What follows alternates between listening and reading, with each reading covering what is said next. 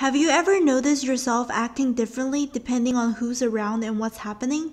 For example, it's common for people to talk differently or code switch when they're having conversations with people of different age. This ability to differentiate behaviors in order to be appropriate for different situations is an adaptive potential that everyone has to facilitate social interactions. However, the extreme case of such different selves displayed in front of different audiences is a psychological disorder called dissociative identity disorder, formerly known as multiple personality disorder.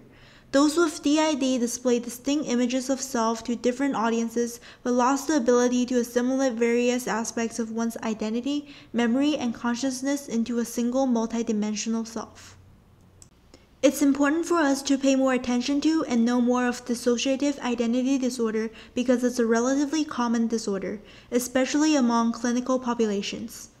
Around the globe, DID is most prevalent in clinical populations from North America and other Western countries, while less frequently seen in clinical populations from Asia.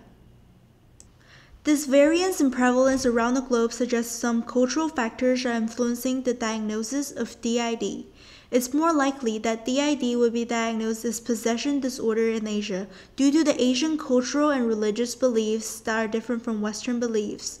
In addition, there's a lack of awareness in psychiatric practices of DID in Korea due to the commonality of DID patients being identified as possessed.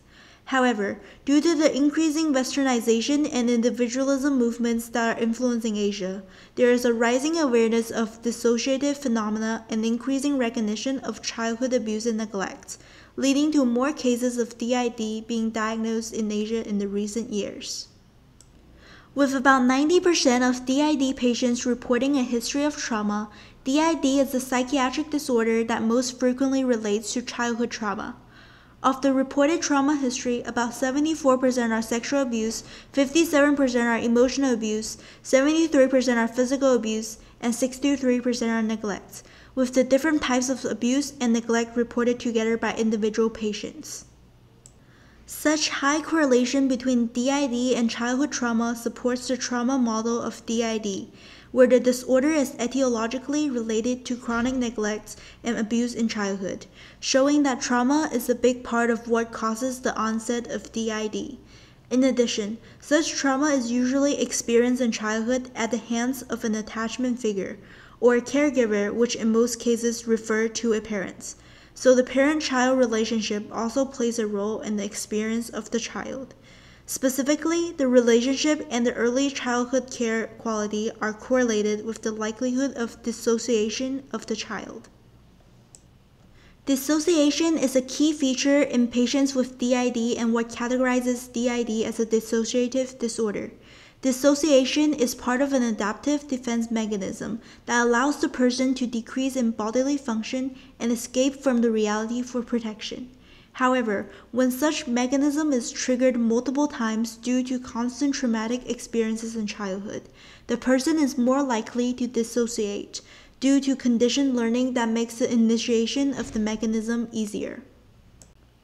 Even when the patient is no longer experiencing the trauma in real time, intrusion is a method in which the patient practices the dissociation mechanism. During intrusion, parts of the traumatic events are displayed repetitively, eliciting the dissociation responses just like the actual traumatic events. Such intrusion, involving hallucination of some kind, is common in DID patients, although previously not given proper attention to in the DSM-4. Due to every patient's different dissociation learning experience and trauma experience, the trigger events for the switch to a different personality or an alter is different for every patient. But generally speaking, memory of the abuse and related subjects could be a potential trigger event. For a diagnosis of dissociative identity disorder, the patient needs to meet the following 5 criteria according to the DSM-5. First of all, the patient needs to have 2 or more distinct personality states. Secondly, the patient has to have recurring gaps in memory. Thirdly, the symptoms cause a great deal of distress or impairment. In addition, the disturbance is not due to any acceptable or appropriate practices. And finally, there is no other reason for the observed symptoms. The different personalities within the patient are usually described as one host and multiple alters, each having their own identity and only responsible for what they identify with. Proceeding the switch from one personality to another, there are likely physical symptoms that signal the switch. Some examples are severe agitation, sweating, tremor, and a withdrawn posture. DID is highly comorbid and tend to be found in patients along with other psychological disorders. Some psychological disorders that DID is commonly found with are PTSD, borderline personality disorder, and depression. Two main ways to assess for DID diagnosis would be structured interview with the psychiatrist and the dissociative experiences scale. In addition, there are some scales that are used to test DID-related symptoms. Due to high comorbidity of DID, brain imaging studies and laboratory tests are also used to rule out any other possible conditions that might cause the symptoms. The course of DID is usually chronic, meaning that it lasts for a lifetime and the symptoms are consistent if untreated.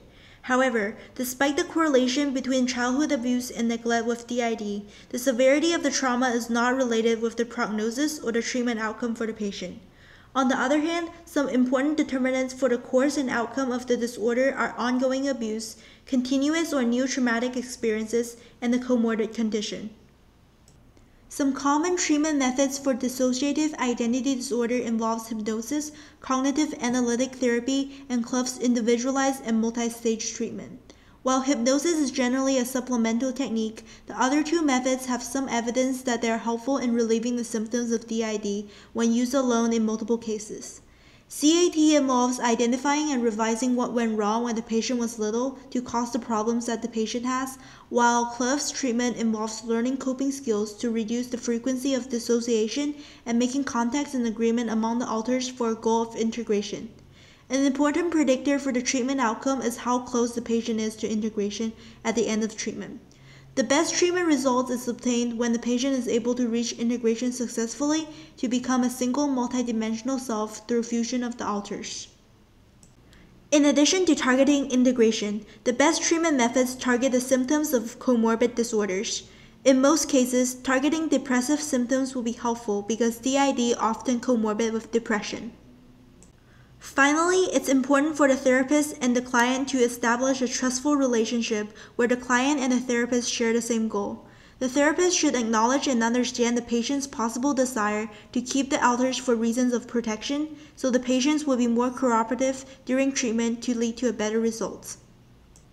In the future, research involving multiple subjects should be done on the effectiveness of CAT for dissociative identity disorder, due to the fact that there has only been a case study showing the effectiveness of the treatment.